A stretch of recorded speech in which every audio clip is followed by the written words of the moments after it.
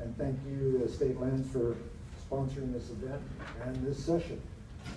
My name is George Steinbach. Can you hear me okay in the back? Here? Okay. My voice isn't as strong as Val's.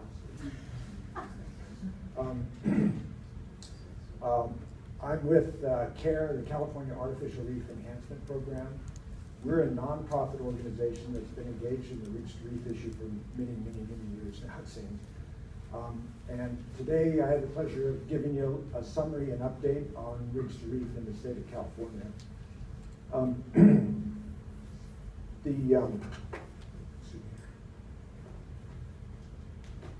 The issue of Reefs Reef is a very complex and multifaceted issue.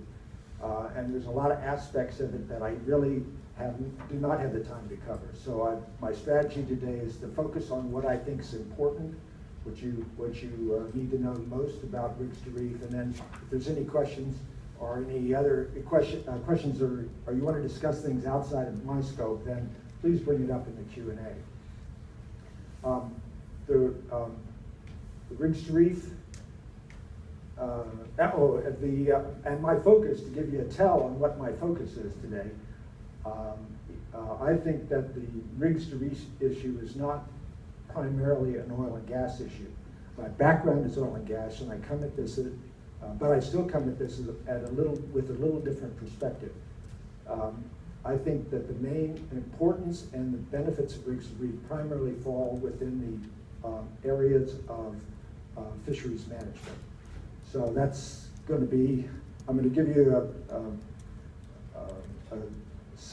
quite a bit of information in that area. Let's start with some photos. This is a photo of platform Hilda in the Santa Barbara Channel. It was installed in 1958 in about a little over 100 feet of water and was removed in 1996. These photos were taken in the middle 1970s, 1975 or thereabouts as a part of one of the first surveys and studies of the California offshore platforms by a marine biologist. The photographer was Bob Evans. He's a diver and obviously underwater photographer from Santa Barbara, and I want to thank Bob for allowing me to show this and a couple more pictures of platform Hilda. This is a picture of Hilda underwater within the jacket. We're looking at a leg of the platform looking up towards the surface. And you see the abundant fish life around the platform.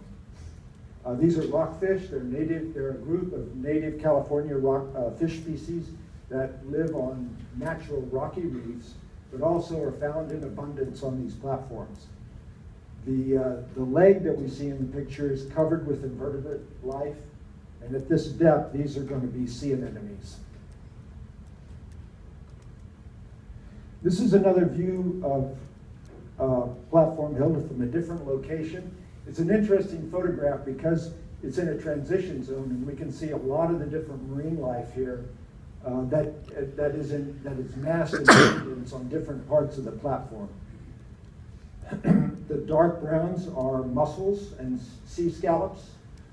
The reds are sea anemones, and the whites are called metridiums. They're a different type of sea anemone that can grow up to a height of about 3 feet at the bottom of some of these structures. What you can't see because of the resolution of this photograph are all the other animals that live around the mussel shells and the sea anemones. And they include sponges and brittle stars and shrimps and crabs. This is a picture of a very vibrant marine habitat, literally teeming with different types of animal life. This is an interesting picture here. It's a fun picture. You have a diver in 1970s vintage scuba gear holding 2 starfish off the platform. These are actually called giant starfish, but they are really enormous specimens. They're at least twice the size of anything else you'd find in the Santa Barbara Channel. And that's really a function of the very abundant marine life, the food source that they have on the platform. Now, platform Hilda, what we have to Bob Evans has scores of other photos of Platform Hilda in his portfolio, and they all tell about the same story. They show a thriving and vibrant and quite beautiful marine habitat. But what we have to recognize that is this no longer exists. Platform Hilda was removed in 1996, and this habitat was destroyed. The fish that we saw around the platforms were affected by the decommissioning processes, and many of them died from the concussive effects of the explosives used to sever the piles. That was necessary to lift the platform off the seafloor. The invertebrate life, of course, is attached to the legs and cross beams of the structure, and they died when the platform was removed from the water. Actually, the platform came ashore not far from here in Long Beach Shipyard. Platform Hilda was one of 4 projects included in all removed at the same time. The other platforms were Hope, Heidi, and Hazel. And they were all about the same size and the same water depths, and all with this very similar habitats. Collectively, that was called the 4H project, and it's the last decommissioning project of oil platforms of a structure that has occurred in California. The removal, or the 4H project, was a seismic event for a lot of people that knew these structures well. Specifically, there were sports fishermen who fished frequently around these structures, and divers that, of course, have seen this marine habitat firsthand. They were very distressed by both the results, which was the platform removal and the loss of this habitat, but they were also distressed with the process that led up to this execution of the project. Several of them followed the permitting that went on to get approvals for the decommissioning process, and they found that the value of this habitat was not well understood at all and was not considered in any of the decisions regarding platform decommissioning. Additionally, they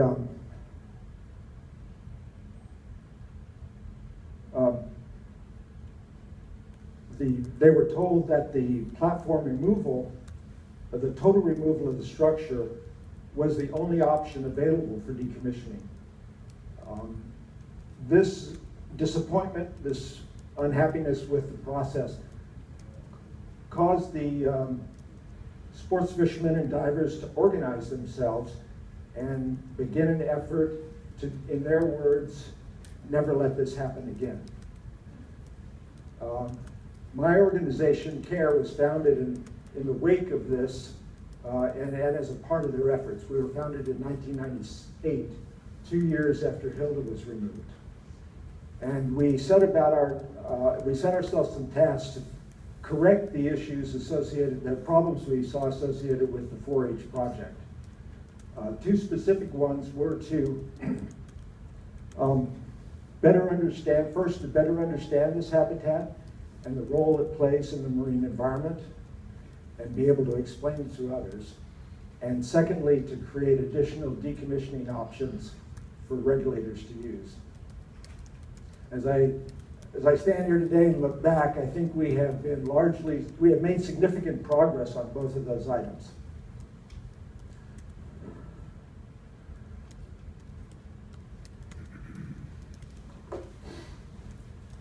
One big milestone was the passage of the California Marine Resources Legacy Act by the California legislature and its signing into law by the governor in 2010.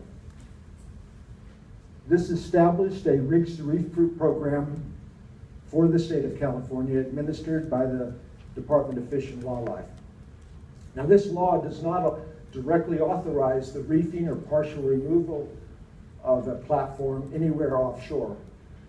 What it does do is set up a process whereby the partial removal of a structure can be considered by the commission if certain conditions are met. And there are two primary conditions. There are many conditions in the law, but the two primary conditions are that compared to full removal, a proposed partial removal of Reefs to Reef project has to demonstrate net environmental benefit and a substantial cost savings.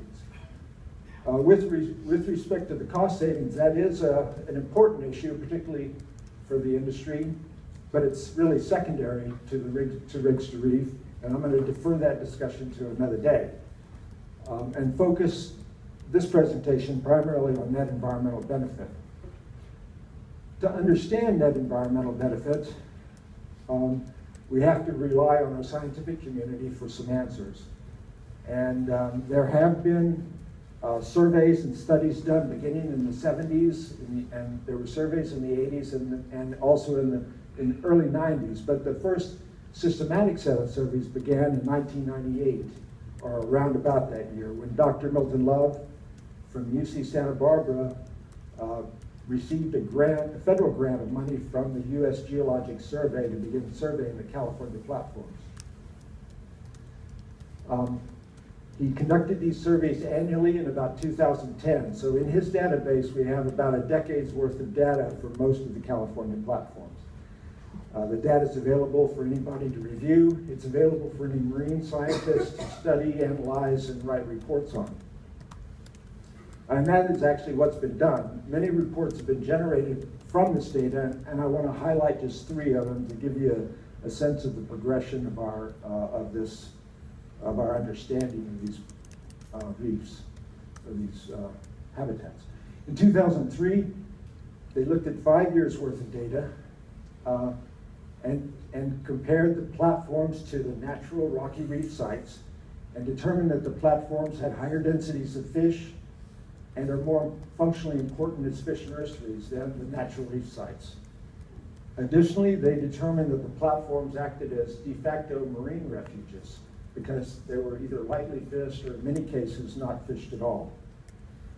In 2006, a study focused on a specific species of rockfish known as the boccaccio. This is a commercially important species in the state of California, and it, at the time, was severely overfished.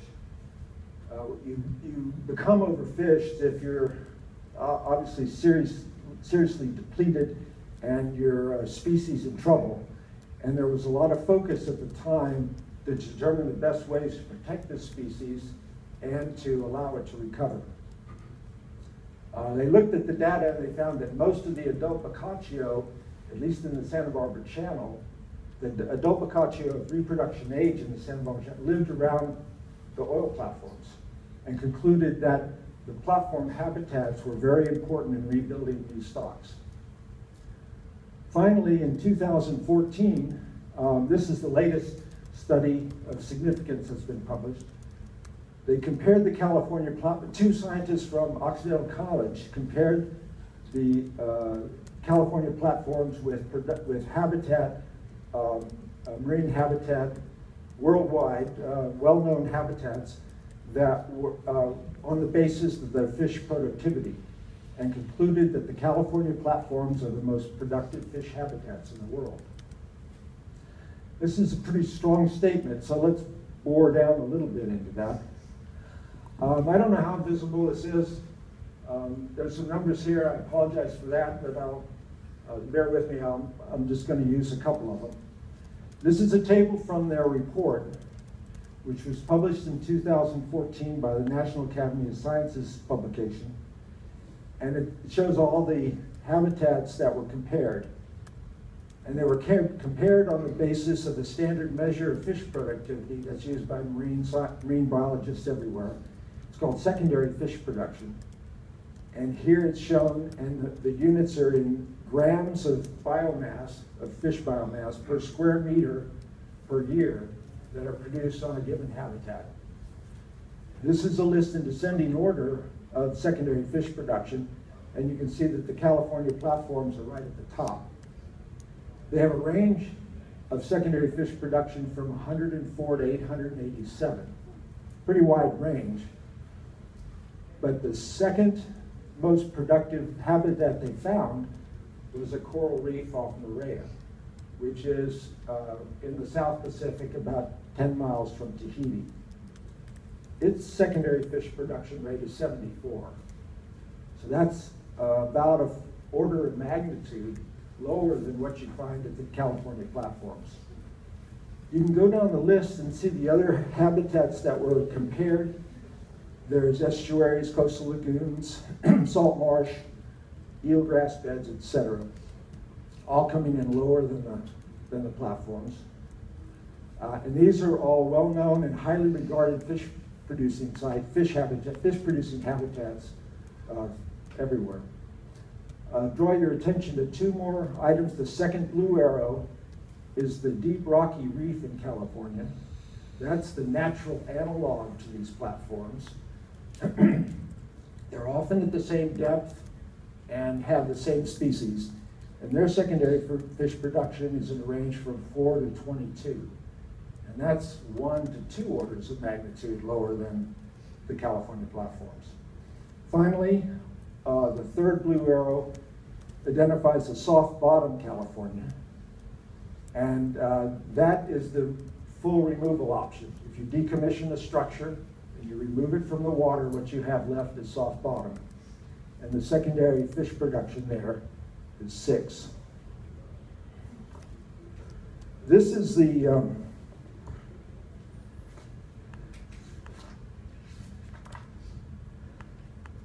the